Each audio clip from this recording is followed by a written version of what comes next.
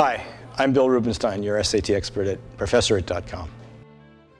Here we're going to talk about the SAT verbal sections. What are they all about? A lot of experts have made a living out of attacking the SAT. They say it doesn't predict success, whatever that means, or that it doesn't measure reasoning ability as well as it should.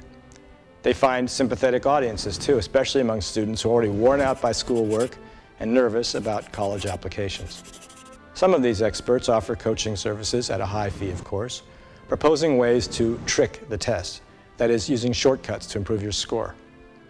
After tutoring the SAT for several years, I find this approach cynical and self-defeating. Whether or not the SAT is a perfectly designed test, it remains a thoughtfully designed one.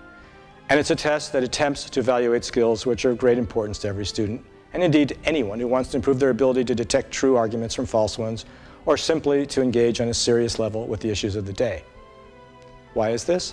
Because the SAT reasoning test attempts to find out whether or not the test taker is actually thinking, or at least using certain thinking skills, which sometimes get labeled reasoning.